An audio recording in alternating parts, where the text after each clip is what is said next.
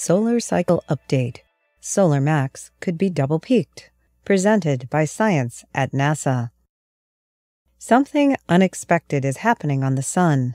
2013 is supposed to be the year of Solar Max, the peak of the 11-year sunspot cycle. Yet, 2013 has arrived, and solar activity is relatively low. Sunspot numbers are well below their values in 2011, and strong solar flares have been infrequent for many months. The quiet has led some observers to wonder if forecasters missed the mark.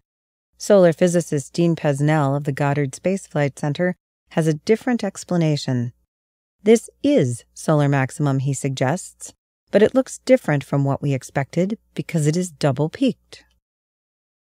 Conventional wisdom holds that solar activity swings back and forth like a simple pendulum.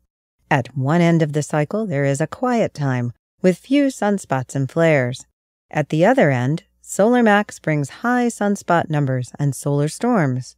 It's a regular rhythm that repeats every 11 years.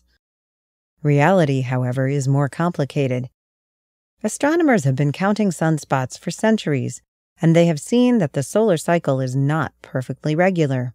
For one thing, the back-and-forth swing in sunspot counts can take anywhere from 10 to 13 years to complete. Also, the amplitude of the cycle varies. Some solar maxima are very weak, others very strong. Pesnell notes yet another complication. The last two solar maxima, around 1989 and 2001, had not one, but two peaks. Solar activity went up, dipped, then resumed, performing a mini-cycle that lasted about 2 years. The same thing could be happening now. Sunspot counts jumped in 2011, dipped in 2012, and Pesnell expects them to rebound again in 2013. I am comfortable in saying that another peak will happen in 2013 and possibly last into 2014, he predicts. Another curiosity of the solar cycle is that the Sun's hemispheres do not always peak at the same time. In the current cycle, the south has been lagging behind the north. The second peak, if it occurs, will likely feature the southern hemisphere playing catch-up, with a surge in activity south of the Sun's equator. Pesnell is a leading member of the NOAA-NASA Solar Cycle Prediction Panel, a blue-ribbon group of solar physicists who assembled in 2006 and 2008 to forecast the next solar max. At the time, the Sun was experiencing its deepest minimum in nearly 100 years. Sunspot numbers were pegged near zero, and X-ray flare activity flatlined for months at a time. Recognizing that deep minima are often followed by weak maxima, and pulling together many other threads of predictive evidence, the panel issued this statement. The Solar Cycle 24 prediction panel has reached a consensus.